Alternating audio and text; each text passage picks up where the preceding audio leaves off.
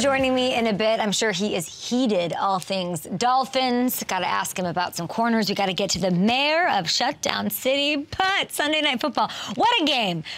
Listen, some of these games have not been great, some of these primetime games especially, so I was happy to see what went down in division rivalry. Of course, Ravens taking down the Bengals, kind of low scoring, 19-17, and it was all about Justin Tucker. He did this. He did the Night King thing. He's so confident, and he should be, because he is the greatest we have, people. And it must feel so great to have a 0.05-ish% worry and concern if you're a Baltimore fan, a coach, Harbaugh, whoever, that he's not going to win you the game there. The confidence and relief and the ease that must be felt in this fan base is invaluable, especially knowing how important it is right now. Get this, 37 games this season decided by 6 or fewer points, 26 games decided by 3 or less.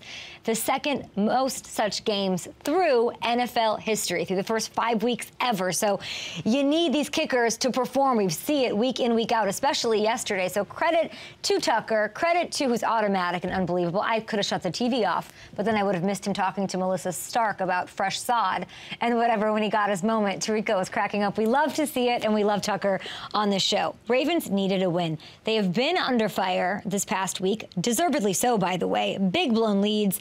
32nd ranked pass defense, but this week they pull it together on the backs of a Marcus Peters who's an emotional spark making plays out there, brilliance from Patrick Queen, JPP, and this is a perfect pick-me-up for Lamar Jackson, who wasn't perfect, but he did come back and lead the game-winning drive. They complement the identity of the Ravens to me in the Lamar Jackson era is his MVP level play complemented and with the defense, and they pick each other up when they're not doing so great and they win, and they haven't been able to pull together in the past couple weeks, and they did that last night against a Bengals team that really needed a win too. And now they're 2-3, and I left my helmet at home. This is not good. And I just want to say this. I love the Bengals. I support the Bengals. But it is fair to question that goal line sequence at the end of the third quarter. Coach, I'm not a coach, but as a fan, I want to know what you were seeing. I don't get it. I don't know if shovel pass was the way to go. I don't know if I'd dial up a Philly special. Unlikely, because I was watching Mixon, and Mixon looked pretty good, and I'm surprised you didn't run there at least once. Bigger picture, the losses conflate, and I think that they deflate, or at least they have the potential to, because if we can take a look here, that is now 3 losses on the last play of the game. That can get in players and locker room psyche, in their heads. We've seen it with other teams. I think that this team has the intestinal fortitude, certainly the leadership at the quarterback position to not fall into that. But we've seen it with the Chargers and the Vikings. We've seen it. So my advice and what I would love to say to this team that I love so much, don't let that get into your head. That's not fun. So I hope Bengals players see it as I am choosing to see it on this Week 5 post-Monday, that they are 3 plays away from being undefeated, with a chance, by the way, to change their luck and maybe some of their play calling for Week 6. All right, some takeaways on other games from Sunday before we bring in Darius Butler. Got to give love to a place I used to live that I still wish I lived, New York. The Giants, they take down the Packers 27-22, early game in London.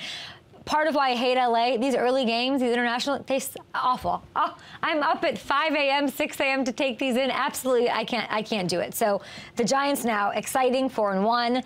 Despite a beat-up roster, this is why it's so important. They come back from 17-3, a deficit against Aaron Rodgers, who gets cheers from everybody over there in London as he entered the stadium yesterday.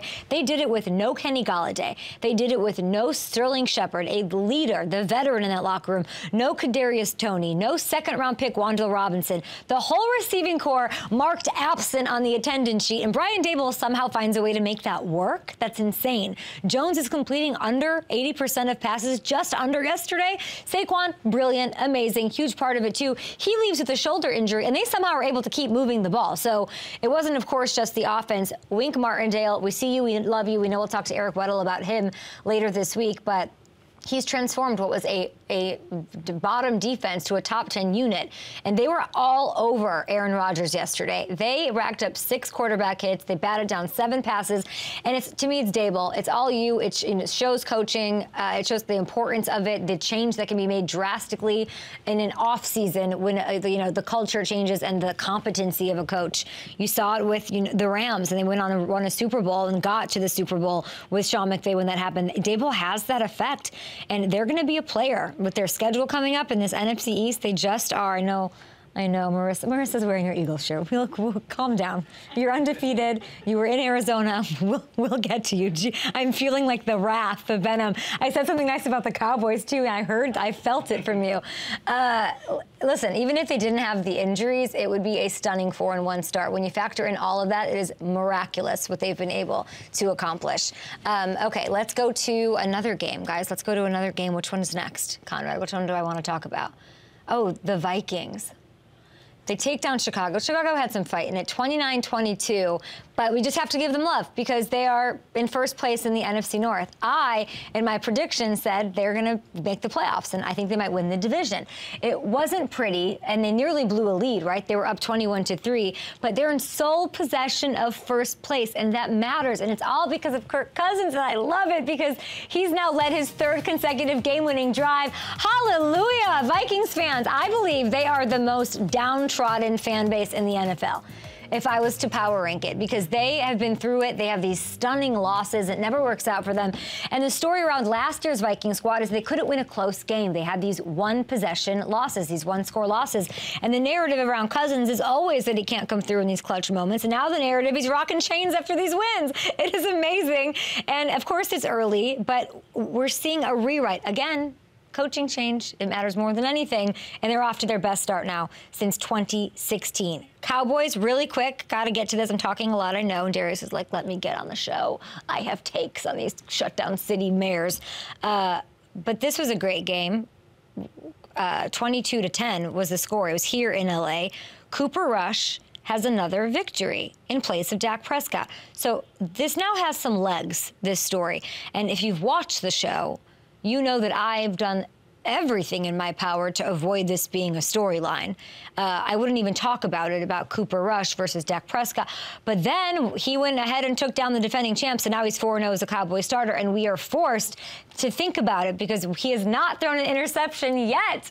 And, the stats might not wow you. The 4-0 certainly does, but the team's playing at a high level, and we're hearing rumblings of Dak Prescott being held out another week. Huge, massive showdown. Tirico, Collinsworth, him throwing the pen, the whole thing. That will happen on Sunday night in the NFC East between the Eagles and the Cowboys. And I'm getting ahead of this because it's gotten to the point that if Rush wins that game and is then 5-0, and they take down, cover your ears, earmuffs, Marissa, they take down an undefeated Philly team. I'm sorry, but they can't take Rush out. I agree. They can't. He's on a heater right now. They can't. It's not even a heat. I mean, I'm just saying this. It's a very interesting, compelling Jerry Jones situation because we just might hear if this happens next week, week 6, that there might be a setback with that thumb with Dak Prescott. Jerry could surprise reporters on that radio show and say that Dak's not yet gripping the ball well enough. Maybe he stubs his toe, adds an injury to the list, and that timeline for Dak to return gets moved back. It's a very interesting decision to think about. Eagles, Lions, and Bears for them.